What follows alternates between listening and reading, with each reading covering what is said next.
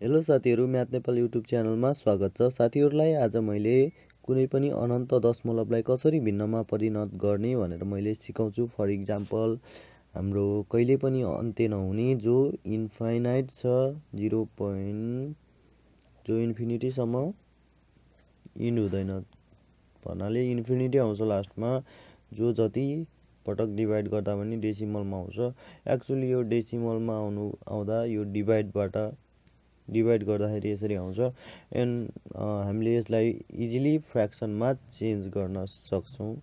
एउटा little beet tricks छ साथीहरु, सानो छोटो ट्रिक्स छ, त्यसले सजिलैसँग गर्न सक्नुहुनेछ। ओके साथीहरु, आउनुहोस् सिकौँ अनन्त दशमलवलाई कसरी भिन्नमा परिणत गर्ने, त्यो पनि इन्स्टान्टली तुरुन्तै कसरी गर्न सकिन्छ त्यो हामी सिकौँ। पहिला हामी ओल्ड मेथडले कसरी इक्वेसन बनाएर गर्थ्यौँ त्यो सिकौँ, अनि त्यसपछि ट्रिक मैले त्यसपछि सिकाउँछु। ओके साथीहरु, आउनुहोस् सुरु गरौँ। ओके साथीहरु, हामी एउटा इक्जाम्पल गरेर हेरौँ।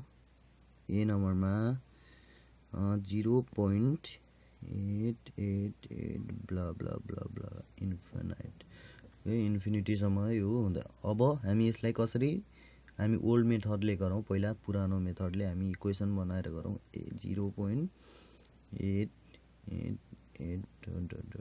इन्फिनिट इक्वल टु एक्स मानौँ। ओके साथीहरु, एक्स मानौँ। अब त्यस पछाडि अब हामी 10 ले मल्टिप्लाई गरौँ दुवै साइडमा, यसलाई हामी इक्वेसन 1 मानौँ। ओके, एन्ड 10 ले मल्टिप्लाई गर्दाखेरि हुन्छ 8.888 infinite equal to 10x। Okay, both साइडतिर हामी 10 ले मल्टिप्लाई गर्छौँ। ओके साथीहरु, यसलाई हामी इक्वेसन 2 मानौँ। ओके साथीहरु, अब इक्वेसन 2 बाट हामी 1 घटाउँछौँ। ओके, 1 घटाउँदा के आउँछ 8.888 यो साइडबाट। ओके, हामी घटाउँछौँ यसलाई 888 decimal. Okay, equal to 10x equal to x। Okay, हामी अब सब्ट्र्याक्सन गर्छौँ र हाम्रो एन्सर आउँछ। यो पछाडिको इन्फिनाइट सबै घट्छ, मात्र बच्छ यहाँ 8 बच्छ। ओके साथीहरु, यहाँ 8 बच्यो। ओके, एन्ड यतापट्टि 9x बच्यो। अर्थात् अब यो 9 लाई यता ल्याउँदा डिभाइडमा जान्छ, मल्टिप्लाईमा छ भनेपछि 8/9 इक्वल टु x। देयरफोर हामीले यसको एन्सर 0.88 इन्फिनाइट सम्मको फ्र्याक्सन हुन्छ 8/9। ओके, यसरी हामी सजिलै एन्सर पत्ता लगाउन सक्छौँ यो पुरानो मेथडले। भनेपछि अब नयाँ मेथड सिकाउँछु आज मैले, एकदमै इफेक्टिभ छ यो, तुरुन्तै गर्न सकिन्छ। हेरौँ साथीहरु गरेर। ओके, फर एक्जाम्पल एमा 0.777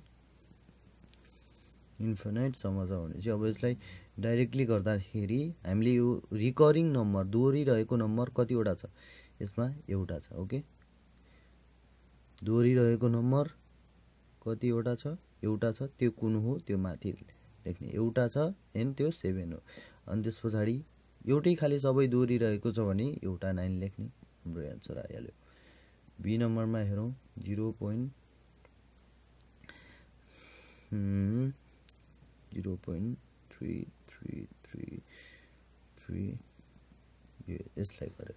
ओके साथीहरु, अब सेम एज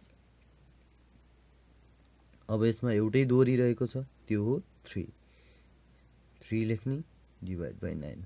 ओके, अब यसलाई क्यान्सल गर्दै, okay 1 divide by 3 is our answer.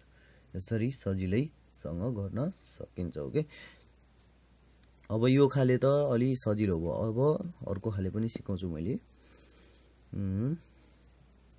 C नम्बरमा 0.2525 यसरी दुईवटा दोहोरिरहेको कन्डिसनमा कसरी गर्ने।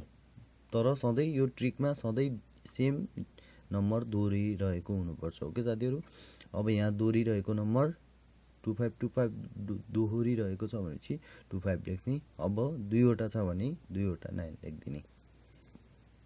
एन्सर क्यान्सल हुन्छ हुँदैन। क्यान्सल भएपछि हामी सिम्प्लिफाई गर्न सक्छौँ काटेर। अघि 3/9 लाई हामीले काटेर 1/3 बनाएको थियो त्यसरी। ओके, न यो काट्न मिल्दैन, यो नै हाम्रो एन्सर हुन्छ। डी नम्बरमा एउटा लास्ट गरेर हेरौँ, जस्तो कि 0.123 यसरी रेगुलर आएको छ भने अब यसलाई पनि सजिलै गर्न सकिन्छ। दोहोरिरहेको नम्बर माथि लेख्ने। कतिवटा 1 2 3 छ भने चाहिँ 1 2 3 9 इज आवर एन्सर। यसरी साथीहरूले सजिलै भिन्नमा परिणत गर्न सक्नुहुन्छ। ओके साथीहरू, कस्तो लाग्यो त भिडियो? जस्तो लाग्यो त्यस्तै प्रतिक्रिया दिनु होला। ओके, यदि सब्सक्राइब गर्नुभएको छैन भने अवश्य सब्सक्राइब गर्नु होला र एकदम धेरै सेयर गरिदिनु होला र साथीहरूलाई पनि म्याथ नेपाल युट्युब च्यानलको बारेमा जानकारी दिनु होला।